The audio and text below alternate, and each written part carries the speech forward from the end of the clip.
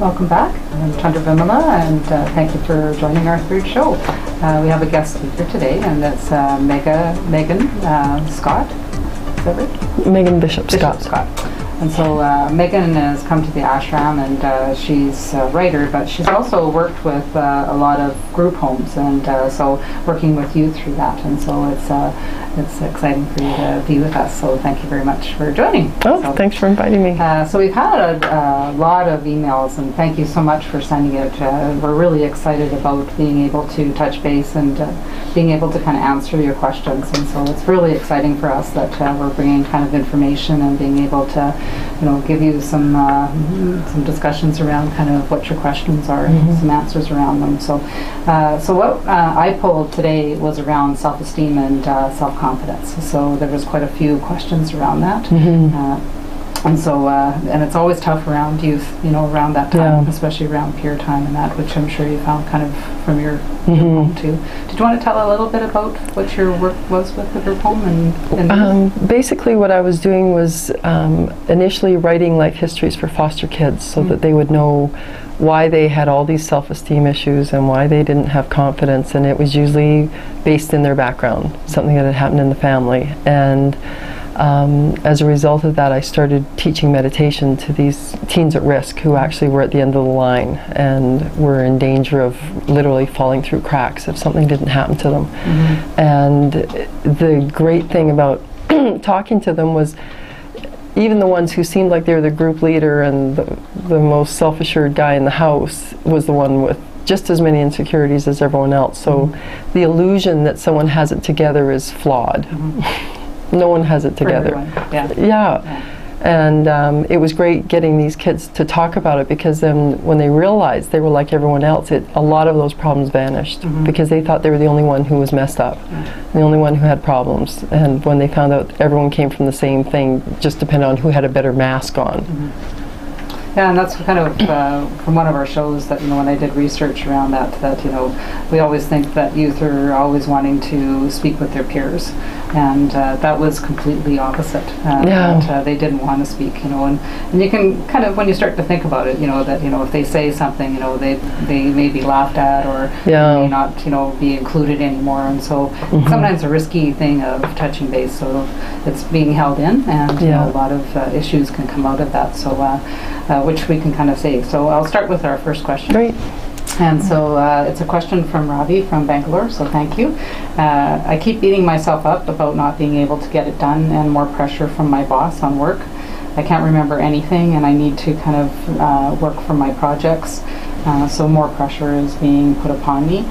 Parents keep saying they don't understand what the problem is, that, just get it done. Like, why is it just that you're having trouble with your projects and remembering things? So Ravi's saying, I'm just really stuck and I don't know what to do. Well, one thing that a lot of people don't understand is a key sign of a samskara is fuzzy thinking. So when you are suffering from an engram, when you've got an emotional blow that you've taken in the past and you haven't resolved it, it results in clouded thinking. So being in a pressurized situation and getting mad at yourself because there's no clarity, it just gets fuzzier and fuzzier. It's because it has triggered an old emotion in you, an old pain. And not only the meditation helps, but that's where heavy yoga helps, because doing a physical activity will actually punch these things out. And so rather than getting caught in the trap of going round and round, why aren't I better, concentrate and beating yourself up, just going and doing something heavy physical, doing some sun salutations, doing something, it's amazing the clarity that will come from that, because you'll move that emotion out. And there are other techniques that are business related, but the first thing that I realized in my own past was fuzzy thinking was because of something old that I had to get rid of. Well, and our thoughts, are with our actions. So the more that we struggle, the more we're bringing in like struggles. Yeah. And so that's just a constant thing of our thoughts. And when we have those kind of negative thoughts, it impacts our action. And so all of a sudden we're frozen and we can't really think of things. So it's kind of being able to reverse that thinking that, I'm able to do this, and things will be really good, and I'm going to really enjoy, and I'm going to make some mistakes, and that's okay. I'll just be able to stop back for a few minutes, and take a break, or it is really good to do activity, and we'll talk more about kind of meditations as well. Right. But we are, where the struggle gets caught into the struggle, so it just kind of makes that circle bigger, and so and kind of I think we get into that bigger picture. See projects, we see things, and we don't step back to take it into little pieces, which makes it workable. Where all of a sudden, well, I can make it kind of more workable. So we worked on kind of it's kind of a big whiteboard, and we started to do sticky notes, and so we separated it out per day, like what I needed to do, 10 to 11 or 11 to 12. And sticky notes are easy to move around, so at 10 it's not that important. I can move that to this afternoon, and all of a sudden it's like I'm doable. Like I can do that within an hour. I can do that within, but we get stuck looking at kind of this whole big picture, and we don't even know how to start. The panic attack. The panic attack. Yeah. And so, because, Swamiji says, again, just like you said, the constant struggling is done caught into the struggling. So we just kind of get into that bad cycle. Yeah, and then, every workplace has people crying in the bathroom. Like it's not unusual for that stress to just get out of control. Yeah. And then Swamiji kind of talked around what we call gibberish meditation, and I found that really helpful. Yeah. Well, what gibberish meditation is really that, it's not about making words, it's about actually that gibberish. And finding a place where, people don't hear you, and you spend 10 minutes of just going blah, blah, blah, blah, blah, blah. Yeah, I love that one. Just gets it out, because it's all stuck inside. Well, and you stomp your feet and you wave your hands, so it's a great release. Yeah. And then, it's the one thing I love about, what Swamiji says too, that when we feel that, it just, we're alive and we're actually putting ourselves out there to do specific things. And so, it's, we're not, dull, and we're not like sitting and not doing anything. So it's a beautiful thing that you're feeling this, because it just means you're putting yourself out there. Right. And that your boss and other people see that in you. And it's kind of building that kind of, if they see it, then, again, we have to look within ourselves. Yeah. Yeah. So I hope that answers your question, and if we don't, please, write back in, and we'll continue to kind of work on that. But you'll find that some of the questions are a little bit, similar, and so hopefully we'll kind of continue to kind of answer some of those questions as well. Right. So the next one was from Naveen from Delhi. And she said, I'm having really trouble accepting myself. I always look at my friends and think, why am I not like them? And do you think if I change the way I look, it'll help others accept me? That's sad. What I found interesting going through school was I felt like I was the strangest person in school, and I didn't fit with any group, and I didn't dress like them, and I had the exact same reaction. And now I'm considered the most unique person from my graduating class, and people look up to me, and yet I spent the whole time wondering why I wasn't more like them. So it is a very hard time in life. Like I'm not gonna try and make it easier than it is. Like the fact that anyone survives school is astounding to me, because it's the most pressure. You're stepping out as an individual for the first time. You're constantly judging yourself, and don't change how you look. Like Swamiji loves how unique we are, loves that every single person that comes in front of him is amazing looking, and that Bhakta Swami even reminded us when we were talking about the possibility of a reality show being filmed here, and they were talking about the look of people who would be on the show, and he said everybody's beautiful. And it was a really good reminder that you have your own qualities, so please don't change what that is. And that's, exactly that we are very unique, and that every single person is brought down here. And I always like to say that, even for our fingerprints, there's not one that's identical. And there's a reason for that. Even twins. And you'd always think twins maybe have, that, the same fingerprint, or that. There's not one in the world. So it's saying, you know, that you are unique, and it's exciting time. And I know that it's a difficult time, but it's such an exciting time because you're finding yourself. And so trying out different things, and just, you know, what's going to happen is people are going to start being attracted to who you really are. And then that will start to be building kind of your friendships. So it's just a beautiful time, and that, you know, you start to kind of blossom on kind of who you are. And the other piece that I really loved about what Swamiji said, you know, if we were supposed to be like everybody else, then that would be how we would be created. And so it would be like a car factory. And so it's just kind of like ta-toom, ta-toom, ta-toom. And, you know, we'd have a Brad Pitt and Angie Jolie, and you know, we just kind of keep making them, and they just keep moving along. Right? Brad number 5,000. Brad number 5,000. Stamp. Yeah, really. Right? That's right. But it's true. Like, not, you know, it's not the way it's supposed to be when we're here. And so, you know, just really enjoy, have fun, and kind of start to, you know, explore different places of yourself. And, you know, if you love something like dance, then you're going to start attracting people that are like dancing. And, you know, if you like books, you're going to start attracting people about books. And actually, it's really interesting to read biographies of people you admire, because I guarantee you that the most successful, prominent people in the world had that insecurity in school. Like, they were usually the strange one, or the one that didn't fit in. Like, you rarely find someone who was in the pack, you know, and the most popular, who then went on to really make it. You know, look at like Bill Gates and like all of them. The real original ones. You know, Johnny Depp. You know, a lot of the people we admire didn't fit in, didn't look like anybody else. So, you know, sort of like you say, celebrate that uniqueness in yourself. And you don't know how many people are wishing they look like you.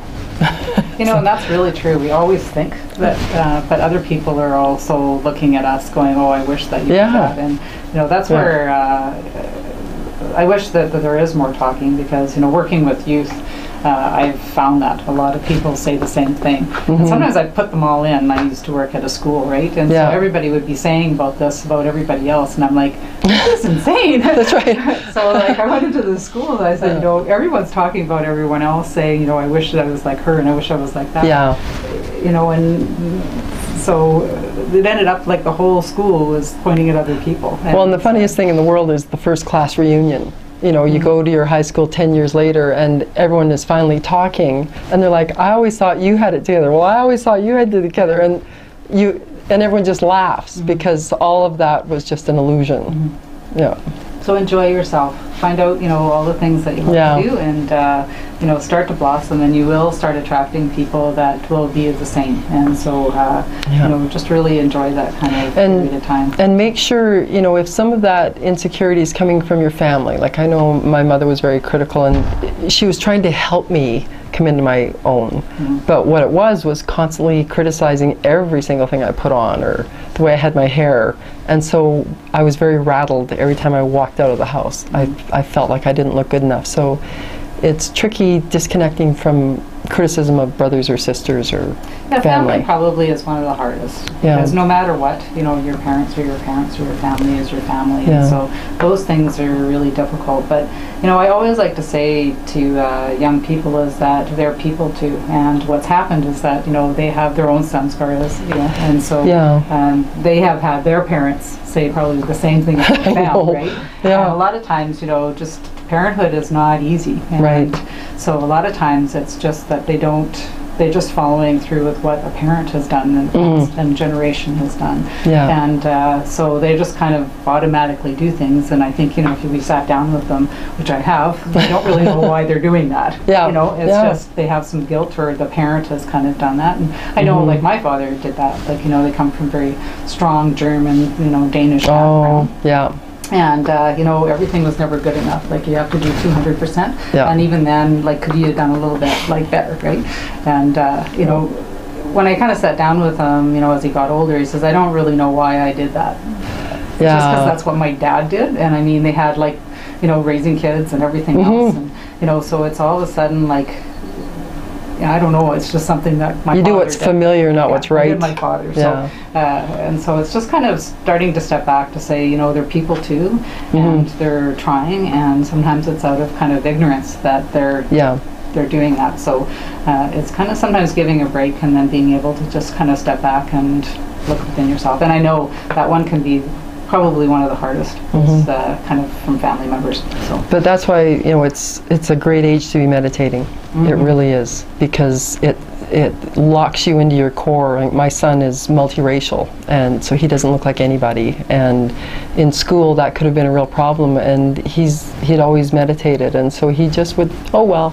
You know, it was amazing to me that he didn't let it get to him. And all I can attribute it to was that he meditated. Well, and that's really true. Like the meditation and activity, when you spend time with yourself, then you're just kind of being kind of calm within yourself. And so it's easier, you know, to say, okay, you know, this is where I am. And we've got all bumpy roads. It doesn't change in youth, Right. it changes in all our life that, you know, we continue to have that. Yeah. So it just kind of settles you enough to just say, you know what, this is where I am right now. And that's just okay. Well, the analogy my son had was, we're all on the same whitewater rafting trip. It's when you're meditating, you're in the boat with a life jacket on. If you're not meditating, you're in the water next to the boat. Like, we're all going on the same trip, but at least the meditation gets you in the boat. Yeah, with a life jacket. With a life jacket. It's a little easier. Which is really true. I've always thought of that, you know, that we're going down the river and like we've got rocks and Yeah, you can't avoid it. All of us do. Yeah. And so those rocks can be fears and worries and like all of that. Yeah. And when you're in like the boat with the life jacket, you're going to go over, but you're not going over when your body is going through it. And so, so that's truly what meditation and kind of the activity, like if it's walking or, you know, out and laughter. I really believe that laughter really does. Remember to cut yourself a break and so have fun. Yeah, your son's smart. That's good too. So we have a question from Anita, and she's in Vancouver, and that's Canada. So she said to please help me. All I only think about is my failures, and anything that I succeed, it's the failures that take over. I always feel that everyone is so much more competent and confident than me, which we talked a little bit about. And I always now avoid new challenges because of that. And I had a time where someone was really laughing at me, and that just really closed me up. So, you know, how do I start kind of getting back to respecting myself and not... I remember reading a long time ago, someone said that 99% of the things our mind tells us are from something it's heard. So most of the chatter going on in our brains is from fathers, mothers, teachers, friends, the news, the TV, and so when your mind is just left to run amok, it does that. Oh no, that wasn't good enough. Oh no, that wasn't, like it's non-stop chatter, and it's rarely true.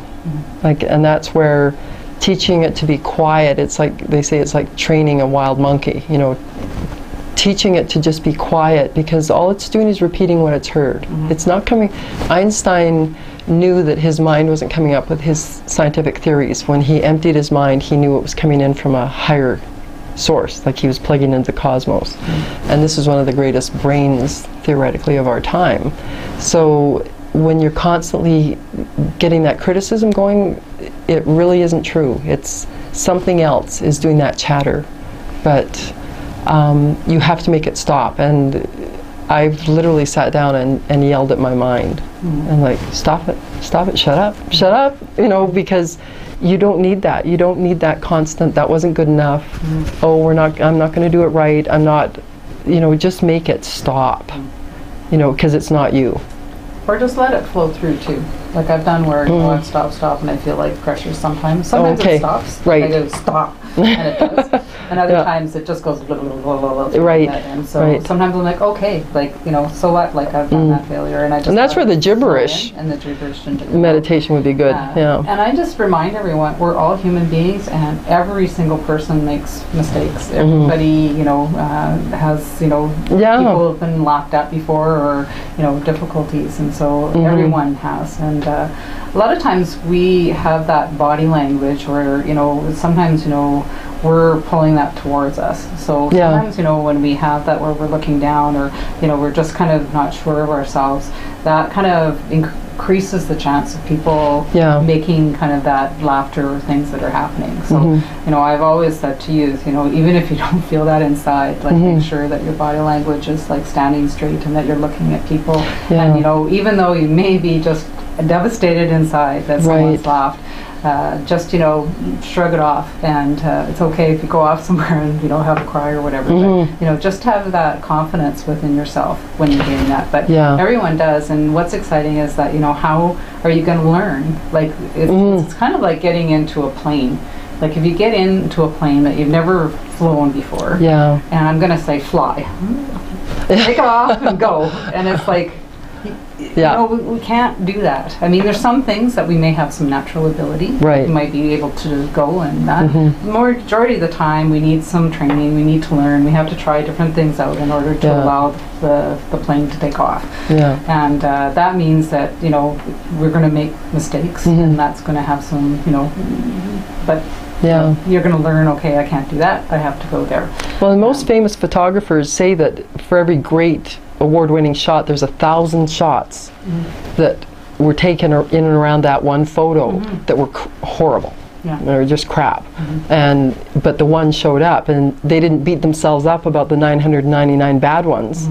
They went, eureka. And that is true. Like, I started in NTD, you know, you can do like 45 minutes of picture and you get one picture out of it. So that's really true. So celebrate your successes, and then don't beat yourself up over the rest of it, and don't stop trying. Like, just keep trying. Just keep trying, because everybody else is, like I said, the same. Yeah. So exactly. Yeah. Good.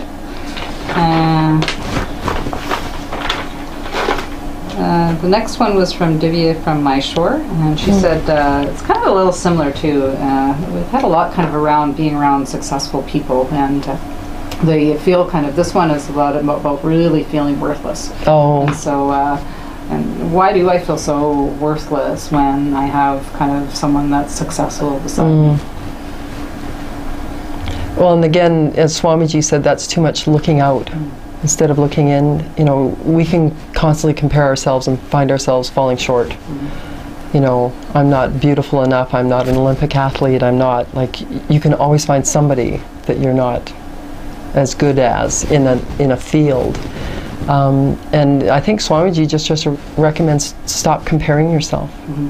Just stop it. Don't, you know, if you meet somebody who's successful, if anything, celebrate their success. You know, a lot of people get jealous and sort of weird around a successful person. Well, you know, I'm sure I could do that if I had the time, or, you know, they go into a weird mode. Whereas if you just, you know, congratulations, you know, that's, and you'll find that, you know, most of the intimidating people I've met when I just sort of was myself and said, wow, congratulations, I love the way, you know, this happened, or I love your work, or, and they start talking to you and you find it's just a regular person.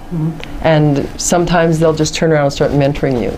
They will open doors for you if you're interested in their field. So yeah, don't let that be a barrier between meeting their being. And that's, you know, really true. You know, I've learned lots, like, you know, obviously from school, that I kind of had that myself, and I've always struggled with some learning disability, and dyslexia is a little bit that it's hard for sound. Dyslexia?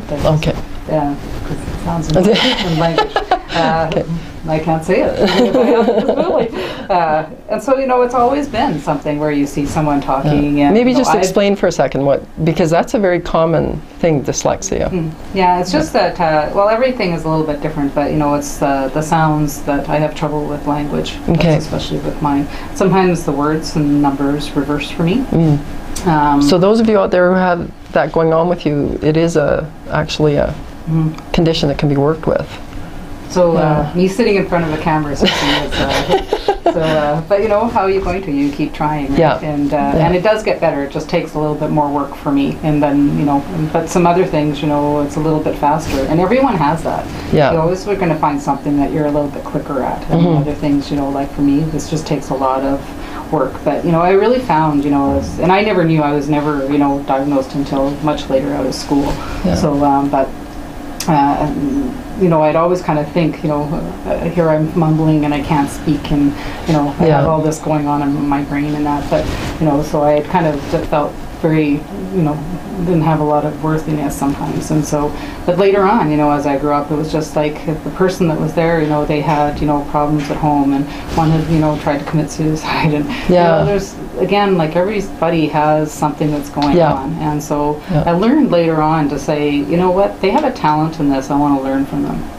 And so, just like what you said, you know, and if you're not, you know, keep yourself safe. You got to know who that is and who you can trust. Right? So if somebody is, you know, where you know that they're going to, you know, say something about you, or they're not going to be respectful, or they're not going to, you know, do that piece, then, you know, don't approach. But there's lots of people out there that, let's say, if for this, let's public speaking, you know, someone's speaking their lead.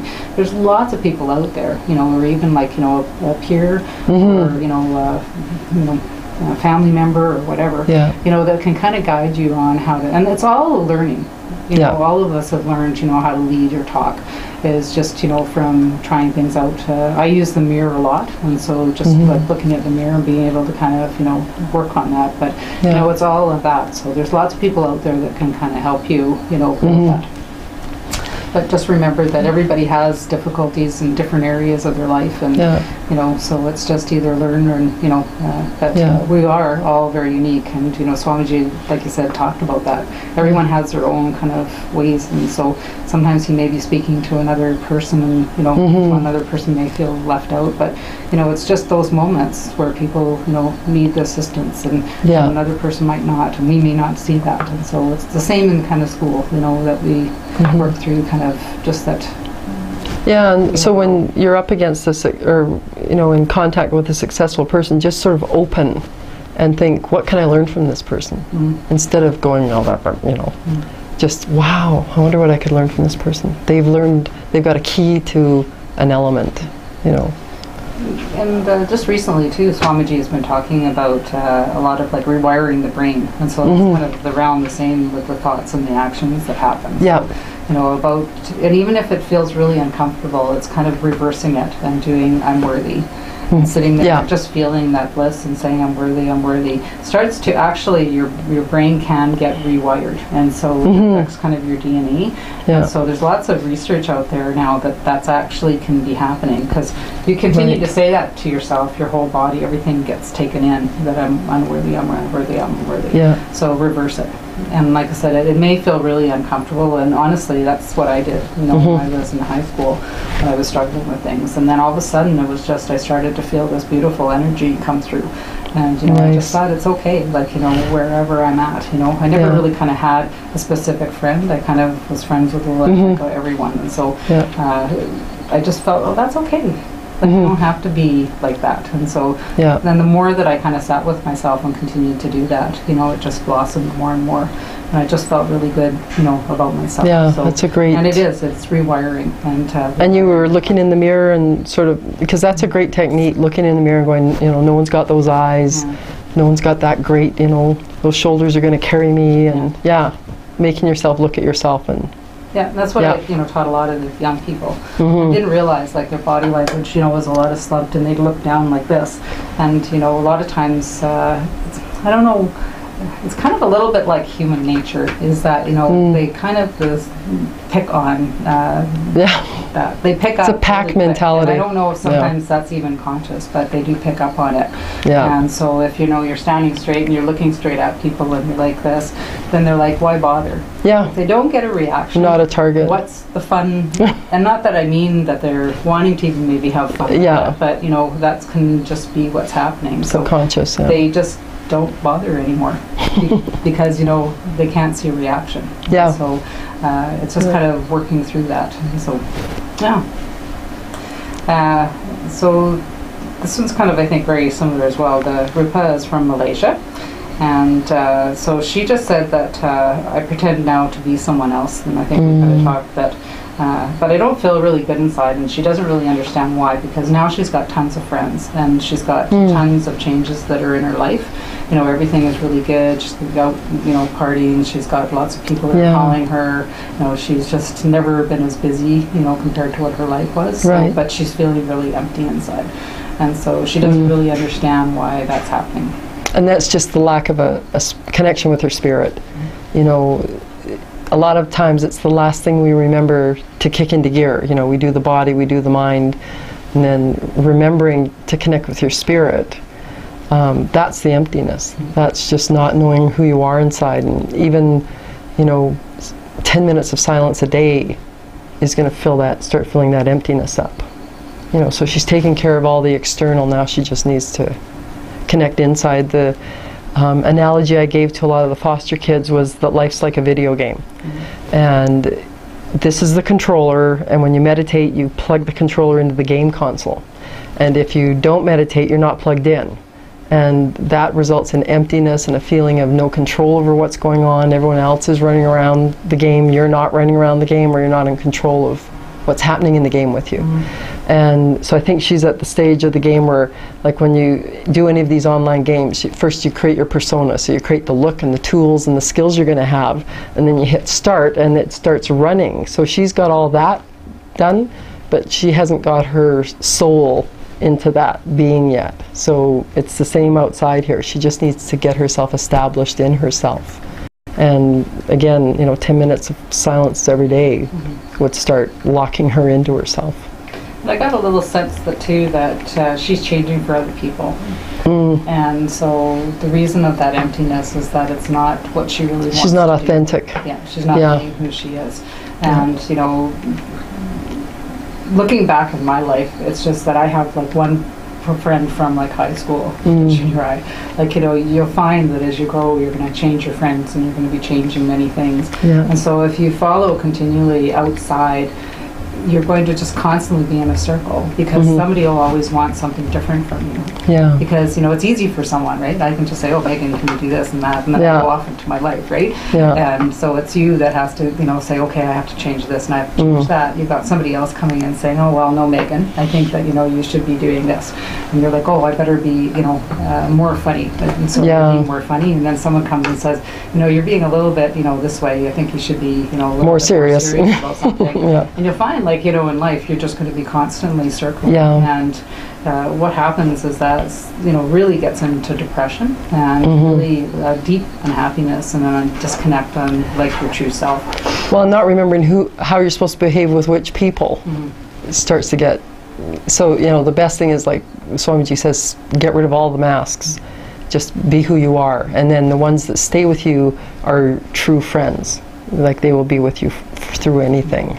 I know popularity could be really, you know, something that somebody wants. I mean, but it's being kind of popular in your own group. I think we started to kind of talk a little bit. So, but you know, it's just being able to, like you said, be connecting within your own self. Yeah, exactly. And that's kind of the same that John and Jeremy did the same kind of question that kind of, as we had our discussion, kind of talked a little bit about. So, so hopefully that you've gotten something, you know, that we've talked about in relation to self-confidence, and that you know, please, you know, write in if, you know, things you wanted a little bit more information, or you know, we really do, like I said, appreciate it. And you know, that's what self-esteem is. It's really being within yourself. That's, you know, worthy of yourself. And you have to grow it.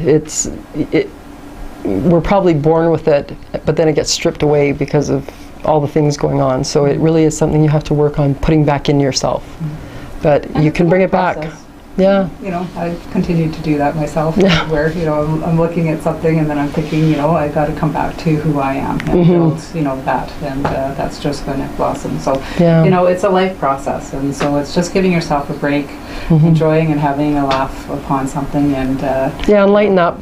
Just lighten up. It's and, but also that, you know, we are here to, like, kind of assist and, you know, find, you know, Swamiji, of course, has guided us in a great way, and so, you know, he's you know, a young enlightened master, and that's the beauty, you know, that so many young people have been attracted just because of that, and you know, into technology and YouTube, and you know, he just really understands what's happening in today's society, and for young people, and for, you know, all people. So we are really kind of blessed to have him in our life. But you know, definitely make sure that you're connecting with someone that you know, is a little bit, you know, older as well, that can kind of help guide you, because life can get a little confusing, and it's nice to have someone with some experience to be able to kind of help you out a little bit and kind of what their experiences are. Well, and he does recommend stepping back a bit. Even though he uses technology, he doesn't let it run him, and he's even told us recently in the last few days to step back from the technology. Don't be listening to the news, watching so much TV, because it's constantly telling you you're not worthy, you're not pretty enough. Yeah, it just is always hitting you in the head, you know, you're not this, you're not this, you're not this, you have to buy this or you're not going to be popular. So you'll find that people who just sort of roam around for days without ever turning on a TV or the internet or anything are very happy people, because it's just them in existence. You know, so remember to turn off the electronics once in a while and walk outside. That's a good idea. From one of our shows that, you know, it came out to about 11 hours, like a day, however that kind of fit in. Yeah. It is a lot of negative. It's very confusing with what happens on, you know, the media, the movies, the music. I can't believe half of the music videos. And so it's like, who am I supposed to be? Yeah. And so it's, and lots of really negative. And so when you're constantly seeing that and you're bombarded by it, you don't realize that that's kind of, it's like rewiring your brain. You know? Like you're taking in all of these messages. Yeah. And so we're just saying, you know, please, you know, start to cut back from it. And, you know, that it's not. These messages are not coming from enlightened beings. They're coming from flawed, neurotic people. So just remember the source of all this media input. You know, it's not true just because you saw it. Yeah. Well, good. Well, thank you very much for that was great. And so join us for our next show on Thursday. And thank you for joining us.